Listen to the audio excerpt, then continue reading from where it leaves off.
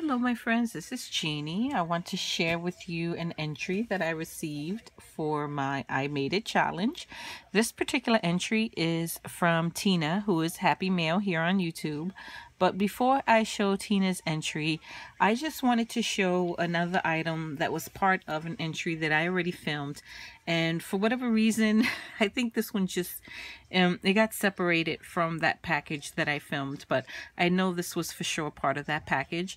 It was an entry by Linda Wittenberg, who I think is Dayton's grandma here on YouTube.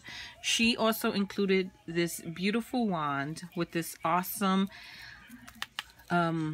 lace flower and the bling in the center. This wand is absolutely gorgeous, and realized I didn't film it and felt bad because it's a beautiful wand and I do want to share it. And I also want Linda to know that I did receive it and absolutely giving you credit for this entry. It's gorgeous. Thank you so much. So I wanted to share that with you, and also to let Linda know that I did receive it. As I started saying in the beginning of this video, the entry that I'm going to show you now is from Tina, who is Happy Mail here on YouTube.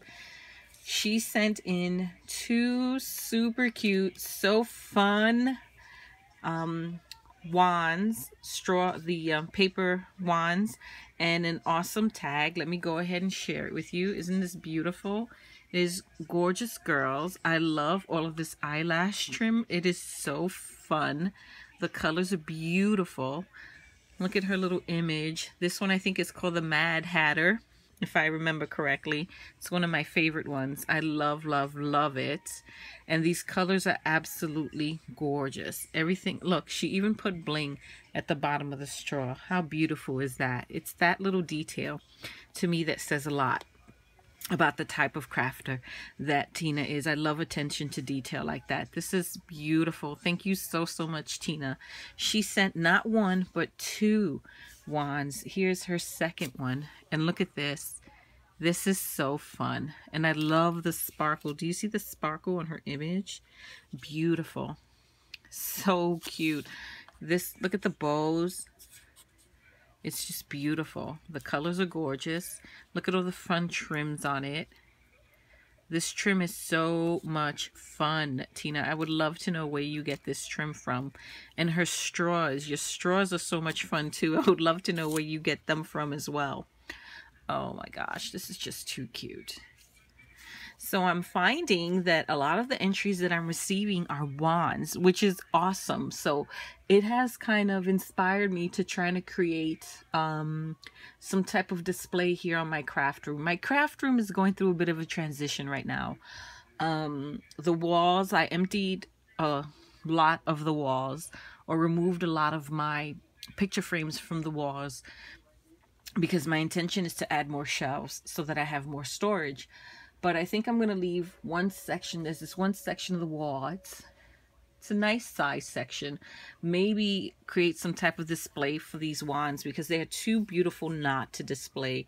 They are absolutely gorgeous, and I want them to be out where I can see them and be inspired. So if anyone has any ideas of wand type displays, let me know. I'm gonna start doing some searches on Pinterest and here on YouTube and see what other people have done, something other than storing them in a vase type deal, which is where I have most of my wands now. I'd like to do something a little, I don't know, a little more creative, a little different. So I'm definitely gonna start looking into that. If you have any ideas, let me know. Here is a beautiful tag that Tina made. Isn't this gorgeous? Oh my gosh. Simply gorgeous. I love this eyelash trim. It is so perfect. And this tag is perfect. Gorgeous. Gorgeous. Absolutely gorgeous. Gorgeous. So thank you so much, Tina, for this awesome entry. I truly do appreciate it, and I wish you the best of luck in my drawing, my friend. Until next time, bye bye.